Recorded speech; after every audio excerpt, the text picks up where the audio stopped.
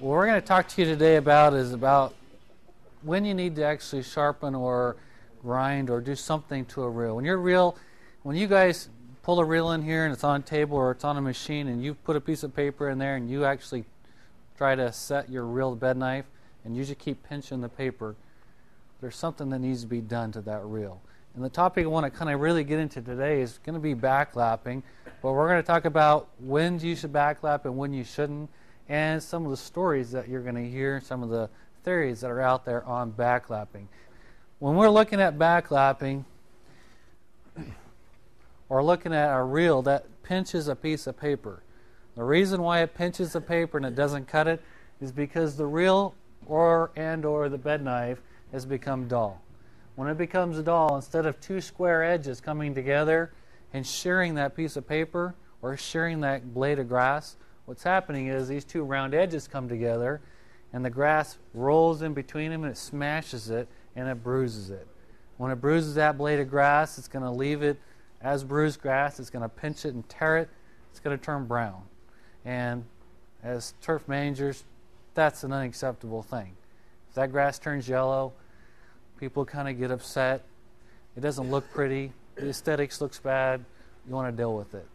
So there's several things that we can do as far as bringing that back up to where it will shear a piece of paper or clip that piece of grass.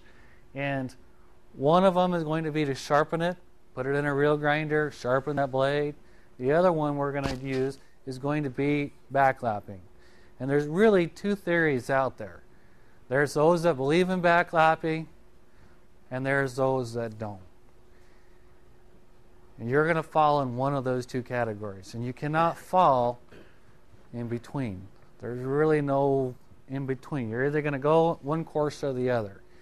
And the difference is going to be whether the type of grinder that you have available to you. If you are working at a course that has a grinder such as the Dual Express or possibly this Neary that we have out here that has very quick grinding capabilities where you can take a reel off of a machine and set it on there and in 5 minutes be taking it back off and sticking it back on the machine, then you may not necessarily have to use backlapping. If you don't have that type of machine, you need to believe in backlapping.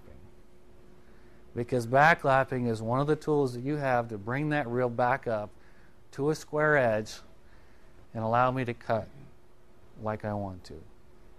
So the other thing that we're going to do in between when it's sharp and when I'm going to backlap or when I'm going to grind will be facing the bed knife. Facing the bed knife is when you actually take and you file the very front edge of this bed knife. And I call it facing it because this is the face of the bed knife. If you have a rounded edge right here and I take a file or a grinder, a die grinder or a special attachment, there's a lot of different things that you can use, and I run it right across the face of this bed knife, what I'm going to do is I'm actually going to grind the front face off. My end result is going to be one square edge right here. If I have one square edge, I can cut a piece of paper. And so it's a quick way. You bring that machine in, you put it on the lift, or you lay down on the floor, you stick a piece of paper in there and you turn it in pinches. You take a file or a grinder and you face that bed knife and make it a square edge, you should be able to cut paper. If you square that thing off and you still can't cut paper, that's because the reel itself is so bad that you need to go beyond that and come up with some other measure to bring that thing back square. That's where you go to backlapping or grinding. You're going to go one of those two paths. What that'll do is it'll bring the reel and the bed knife back to a square edge.